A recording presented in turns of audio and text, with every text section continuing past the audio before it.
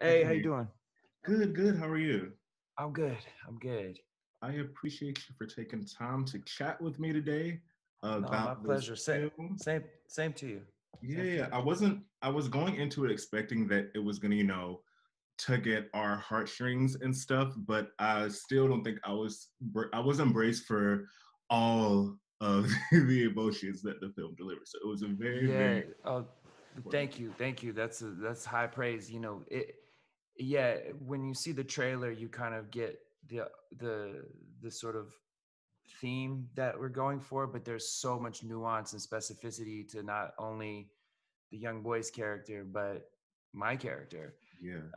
So there's a lot there, and even further than that, the the mother and the Hmm. teacher and like it's we had great talent in this movie, so I Yes. was Yes. excited to be a part of it. Absolutely, absolutely. So, want to dive right in. You've been voice acting in several animated films over the past few years, but this is your first, like meaty, major live action role in a while. So, what about this project drew you back and made you want to be a part of it? When I found the script was sent to me, and I immediately, I mean, I became emotional just reading it. Mm. And I just I felt like there were a few things. I mean, a wonderful opportunity, first off, to play this character with, like you alluded to, some more meat on the bone, Yeah. and kind of my first opportunity to play a solid sort of lead by myself. Mm. Um, and then the overall message and themes of the movie, which are, acceptance and self-love and redemption.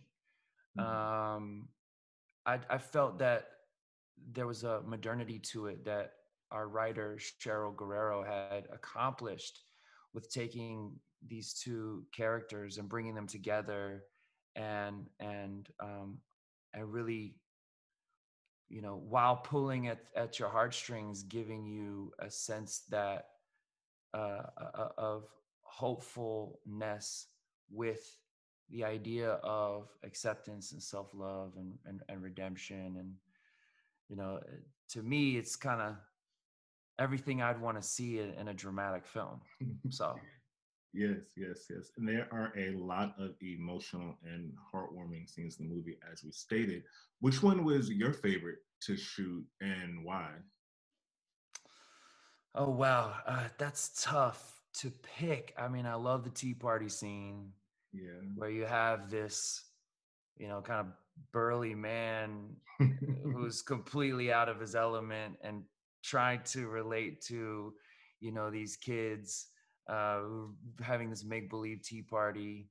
Um, I there's a scene that I really love between Eddie and Sam, which is Eddie takes him to have his first root beer float, Hmm. and also it's kind of a little bit of a turning point in the movie and their relationship, because it's the first time that I think Eddie really gives Sam some advice in a fatherly way, in a paternal way, Hmm. and I think it's a real turning point for my character, um, to kind of feel confidence in himself, Hmm. and some meaning that this little boy uh, is giving him meaning to his life. Yeah. And speaking of turning points, there was one scene in particular. I feel like it gave me anxiety, but like in a good way, when he didn't know whether he was going to go in the house where they were playing. And she was like, come on in, come on in. And Yeah. Paul was just sitting in the car. And this is like this most awkward situation. Like, Yeah. is he getting out of the car? Is he not? And I Yeah, think no, that to the point that he's actually stuttering to himself. Yeah, yeah, he's like I think I want to get out, but I don't want to get out. And I'm like, I think that was also a point where he was like, that was one of the first moments where he was, I guess, actively making an effort as Right. being this person in his life. So I think Right. that was a really good scene to me too. But it was also very funny. Yeah, And we try to make those scenes real, but also give you, some of them are heavy. Some of the scenes are really heavy, so when we get an opportunity like that to give it a little bit of, you know, uh, a little bit of comedy or a yeah, little bit of, lighter fare, then I find it helpful for the yeah, and audience. and it's like placed in the right moments too. So that was Right. like a good part to stick it in there. And Ryder Allen is such an amazing talent, and I know not all the time can you get child actors, that can deliver on such, this is a lot of rough material, and even Totally. even for older actors. So as his scene partner, for pretty much the most of the movie, um, how was that dynamic and working relationship like?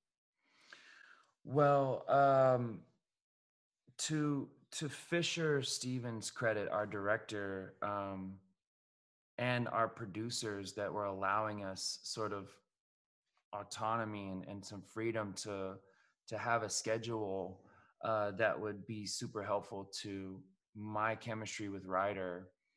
We went to the producers, Fisher and I, and said, I need like a month before we start shooting to be on location or in New Orleans, close to where we are with Ryder, Mhm. so that we can go through the scenes in a way where we don't feel rushed, but we have time to. I can build a rapport with him, so that when we're on set, he really because I don't know if you know this. This is Ryder's first film, Yeah, yeah. and for anyone who, even if you're an aspiring actor or a seasoned actor, I mean, being on a film set, it's built to distract the actors, and so it was just important to Fisher and I that we could keep Ryder in a very focused place, because he's 8, and 8-year-olds you know 8-year-olds will be 8-year-olds, and he has an intuition that not many young actors have, and he also was just so excited to be doing this that we were able to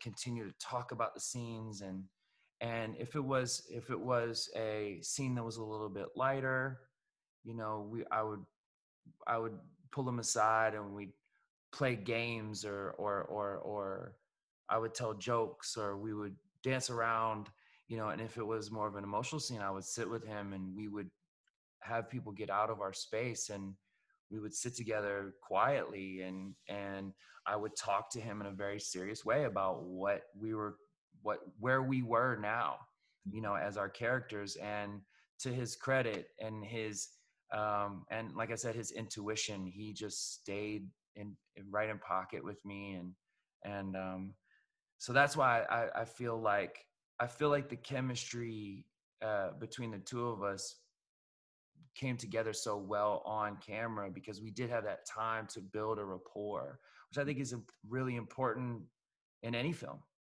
Yeah, yeah, absolutely, absolutely. And I have one last question.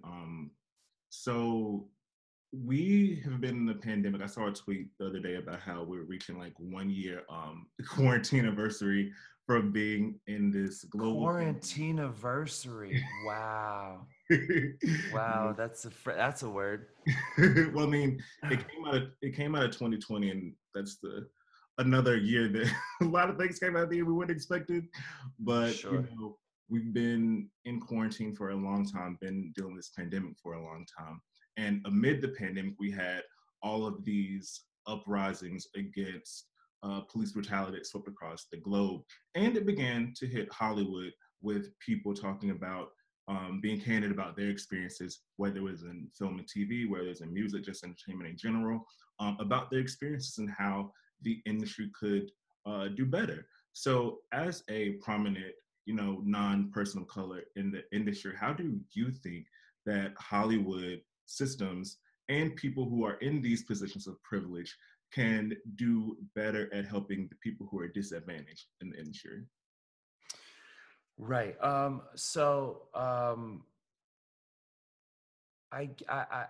guess that a word that's really I feel like has come into the consciousness of people who are not people of color, who want very much to be allies. Um, the word that I keep feeling like maybe many people aren't talking about it, but it's complicit. You know, and I think because it felt like when the year began, you would maybe hear stories of like, well, you know, I am an ally. I'm not an enemy. And it's like, well, I think the level of consciousness has been raised. And this, you know, I'm hopeful about it. I think the level of consciousness has been raised about the specifics of how to be an ally. You know, that when you look at our film with Palmer, a film about bullying, you know, which has been a big theme for a couple of years. That's why this movie is so timely. You know, you realize, I think people's level of consciousness to say like, oh, I can be proactive, you know, in being an ally. And I think as, you know, as it's apropos to your question, I think, you know, the producers of Hollywood, and because you're asking specifically about Hollywood, you know, right? How can we tell those stories, right? Like we, you know, the producers and the writers have to, and the actors, you know, within the discussions have to raise our, you know, level of awareness and consciousness to say, we have to develop stories about diversity. We have to develop stories about inclusion. And even further than that, like, let's develop stories about what allyship really looks like. You know, like, let's tell that story, because really, I mean, if you look at Palmer, it's not, you know, we're not saying it from a pulpit, you know, for example, but you're looking at a man, my character, who comes out of prison and probably with a level of ignorance that we may be used to seeing in a lot of people, and a young boy turns him around, raises his consciousness, raises his level of awareness, and in turn gives him meaning, gives him an idea of self-love that he didn't know he had. So, you know, like I said, it's there in the story. And I'm not praising our film for saying like, look, we did it. I'm saying that when you look at it, it's a small kernel of something that we can do. But I think that if we can raise the specificity of what characters of diversity, all the facets, you know, break stereotypes, and tell those specific stories of what life looks like, that we haven't seen, and even more than that, what allyship looks like.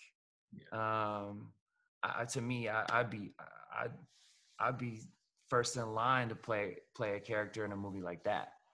Yeah.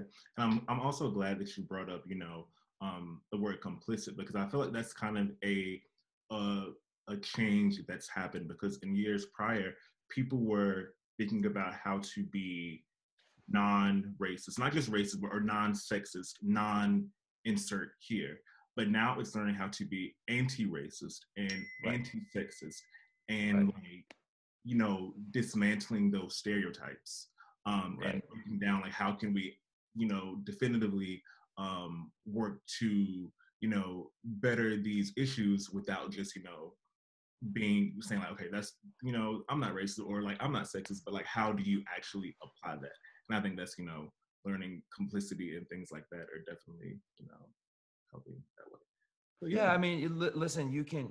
I think of a specific scene in our movie. Not to keep making it just about the movie, but I think of a scene in our movie where these other children are bullying our character Sam, and there are a couple of kids standing there that maybe this is a new experience for them to be, um, at risk of finding a better term, sitting on the sideline watching it happen, and they're children, right? So it's a very pure way to have a scene like that. But I think it could be maybe an example of, like you said, being proactive, being anti, not just non. Yeah. And I do think I think I've seen a lot of people, in my conversations that are not people of color that have said, well, I want to help. And that's where you start, right? Like that's a start. And that makes me hopeful. And so, like you were alluding to, in Hollywood, we have to tell those stories. We have to get behind those stories, and they have to have as much support as and fiscal support and emotional support and you know media support as movies that we've seen in the past. Yeah,